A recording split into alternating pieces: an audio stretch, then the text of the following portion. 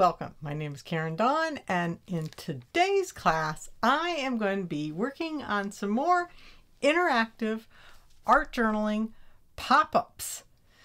And we're going to start off with a basic collage on our page background, and then work on some interactive elements that will pop up off of the page. So let's go down to my desktop and see what kind of supplies that you'll want to gather.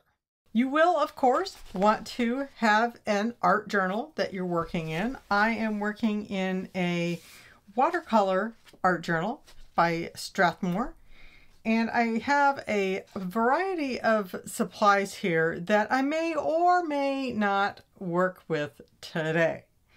I have some fluid acrylics in some nice bright colors, and I selected these colors because they matched some of the tissue paper napkins that I have also selected. Most of these, if not all of them, I do believe are from the Jane Davenport napkin collection. I also have some papers from the Jane Davenport Whimsical Girls art journal.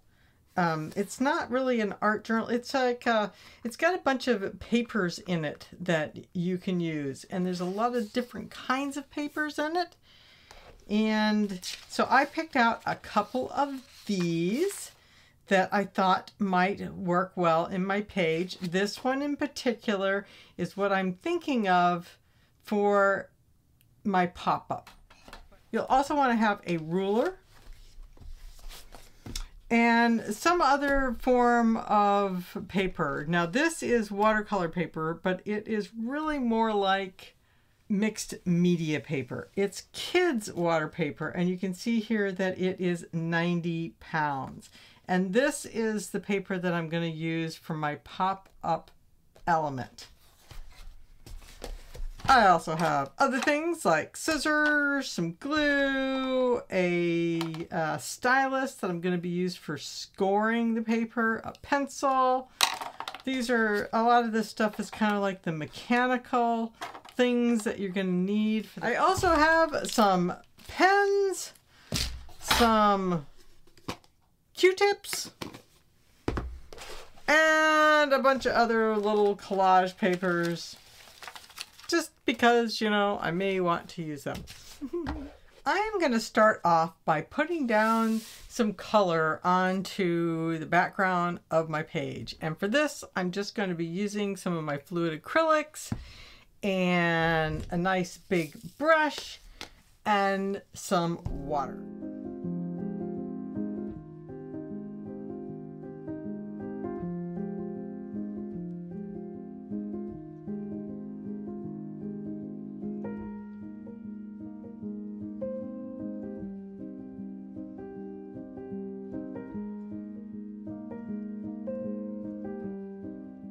As you can see by the way that these fluid acrylics went down, and when I added water to them, they really acted a lot like watercolors.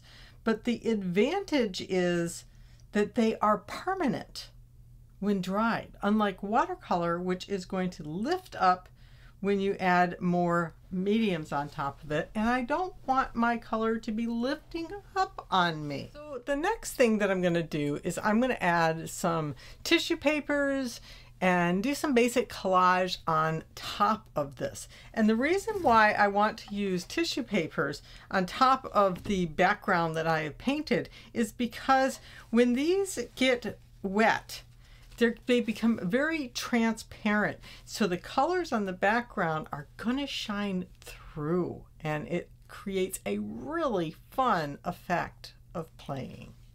Before you use napkins, you're going to want to peel apart the layers. Napkins usually come in 2 or 3 layers, and to peel them apart, it can be a little challenging. So what I do is I take a little bit of tape, open up my napkin, put a piece of tape on each side of the corner, and then I can easily peel them apart.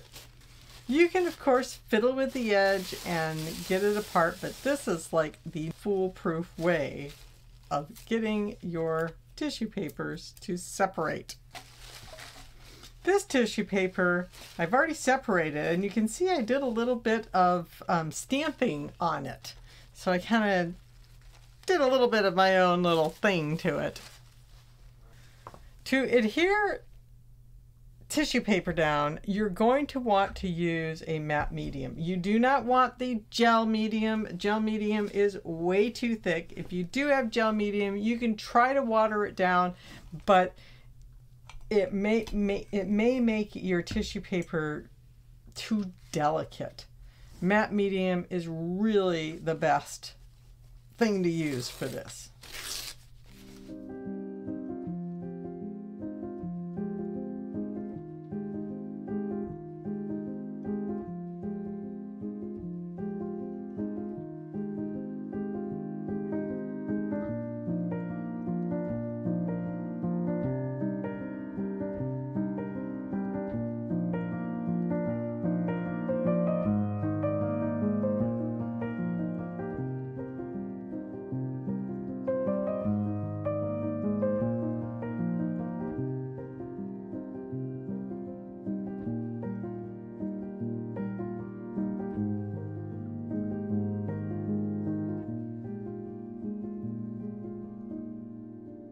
As you can see, the white parts of the napkins just melted away into the background and became very transparent.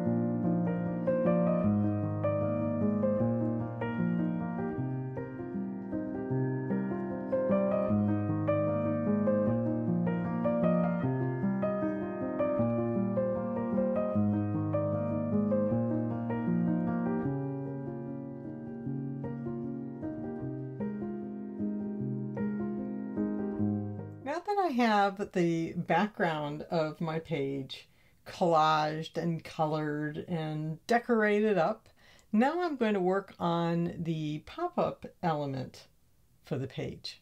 And again, for this part, you may want to watch another video after this one on how to make pop-ups. I also have a book by the same author that you'll see in the videos, and I am going to be doing the automatic pull strip in this book. Now, before you try this in your art journal, you may want to do a really simple mock-up of what you're going to be creating.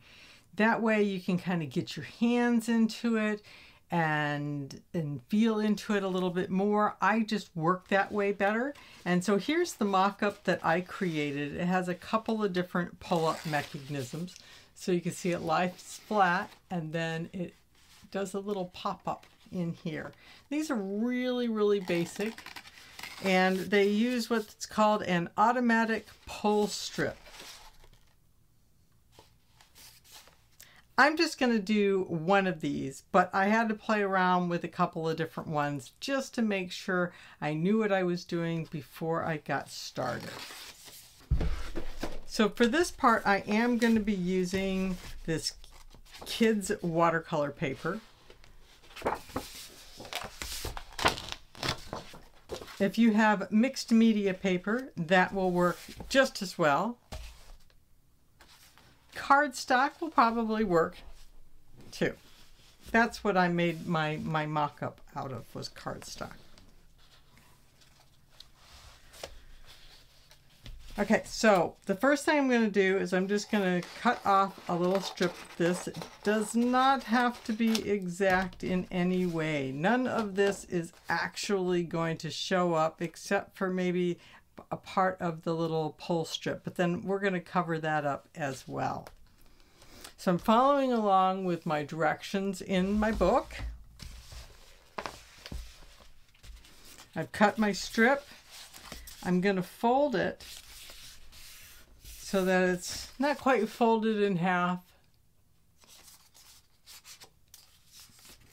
And actually, I'm not going to just fold these. I'm actually going to take a stylus and crease these lines. You can fold it back and forth several times to create these creases, or you can use a stylus to do this. So I got my fold in the middle, and now I'm going to create my folds on the end. These are going to be the tabs that get adhered down. And then there's one more little... Nope, I don't want to do that one. See, it's a good thing I have my book out. So the next thing I'm going to do is I'm going to draw a line down the center just using the width of my ruler. See, we're not actually doing any measurements, so no measurements required. So now I'm going to take this and I'm going to cut out a little strip in the middle. Oh, I forgot. There's one more little part because there's more tabs that go in here.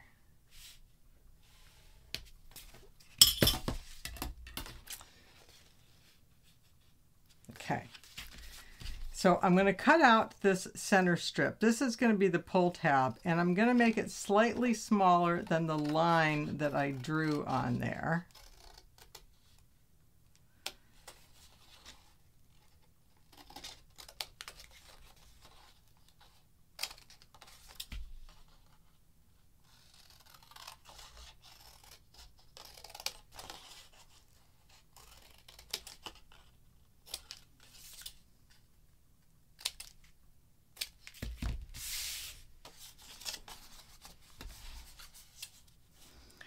And then I'm going to want to make this one slightly bigger of a cut. So on this side, I cut inside the lines. On this one, I'm cutting outside of the lines, and I'm cutting a little past the fold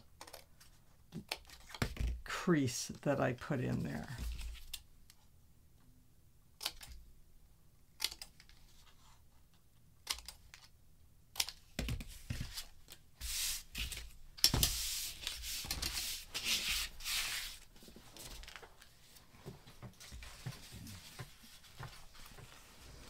Okay, so now we have the mechanism completed, and how this is going to work, I'm going to make sure that I got my folds in here, is I'm going to fold these, I'm going to fold it up like this, I'm going to fold these tabs under, okay? This is the tab that's going to pull the mechanism. So when this gets pulled, this is going to go up. But I want to do two more folds on this one. And I'm just eyeballing this. I just want to make sure that this is about the same width as this. Yes. Okay. I'm going to give those a little fold too. And that's going to give me my height for my pop-up to go on there. So before I glue this down, I'm going to make the element that I want to pop off the page, because this might actually be a little too big. And I really wasn't thinking about that when I made it. So I'm going to go ahead and cut this out.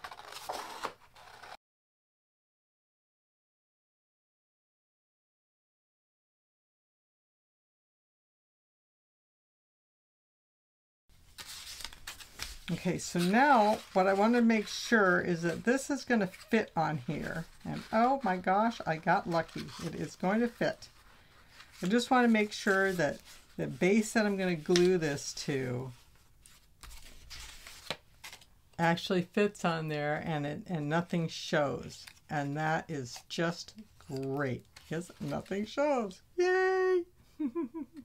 So let's pull back in, and this should be a little bit more dry now. I actually want to get this even more dried before I start sticking stuff down.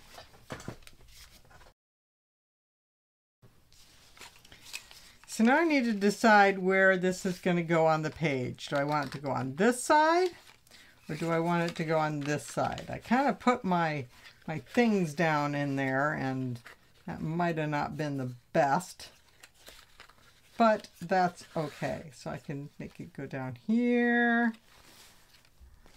I do need to make sure that this is positioned correctly. So basically, the way that this is going to work is the edge of this tab right here, you need to line it up with your center fold of your page. And then you can figure out where it's going to go up or down. So I can either go that way or I can go this way. I think I like this direction. Yeah, I like that. Okay, so this is going to go right here. Now, in order to make this blend into the background a little bit, this tab is going to show. So I might want to take this and do some of this background coloring on it. And I can do this either before or after. It might be a little easier to do it if I do it before. And the way this is going to work is this piece right here is actually going to get glued over to this side. And I'll show you how that gets done in a minute. But right now I'm more concerned with making this so it blends in a little bit. So now that I know where it's going to go, then I can go ahead and maybe take some of my paints that I used and some of those papers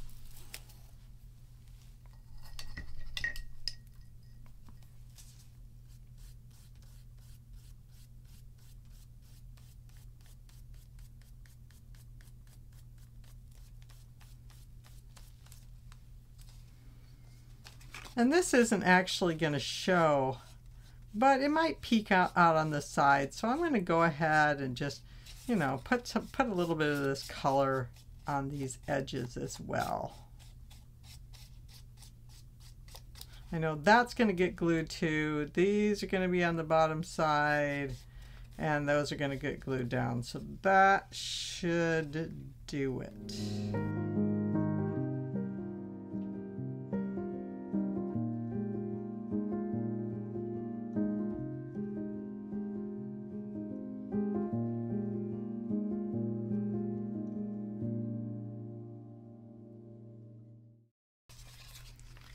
Okay, now I'm ready to adhere this down to the page.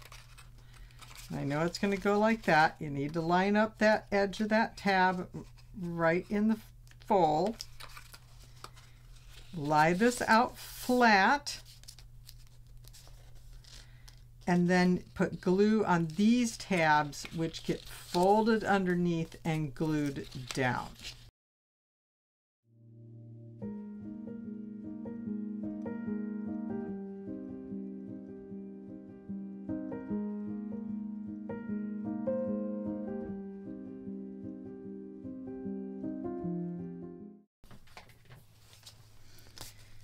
You're going to want to make sure that you haven't glued anything down and that everything's going to work right.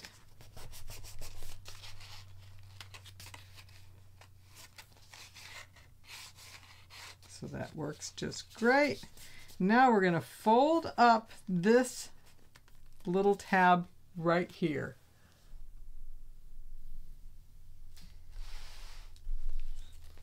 You see that? So I'm going to fold this up. I'm going to put glue on this tab.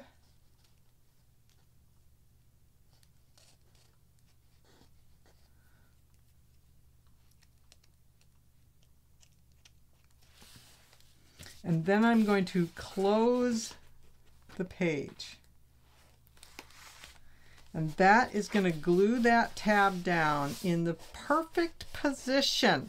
See, I told you, no measuring required. Give it a minute for the glue to set. Depending on the type of glue that you're using is going to depend on how long you need it to set for.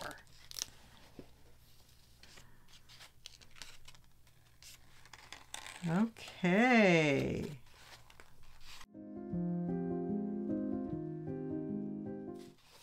Okay, so the next thing that I'm going to do is I'm going to glue this down.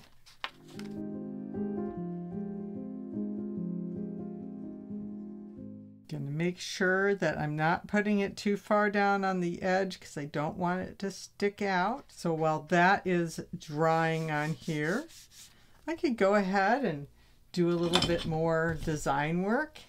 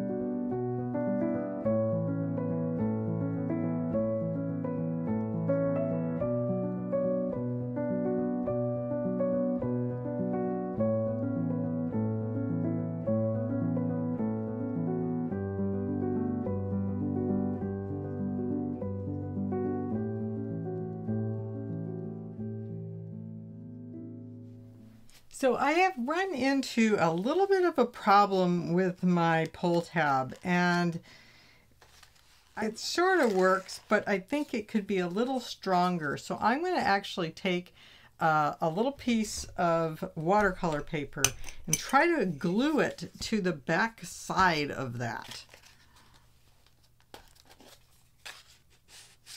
Might be a little challenging to get it in there, but I just don't think that this is strong enough.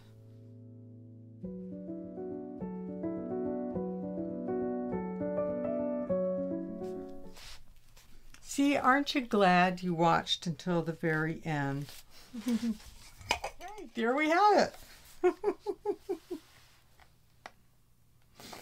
And now that I have strengthened up my little pull tab there, I shouldn't have any problems closing it up, opening it up. And I know you can't really see it here on the screen very well, but it does pop up, okay? And you'll just end up with a really nice little moving mechanism like that. Well, I hope you enjoyed this little foray into making your art journal pages pop, and I hope this has inspired you to create something of your own. Until next time, I will see you later. Bye-bye.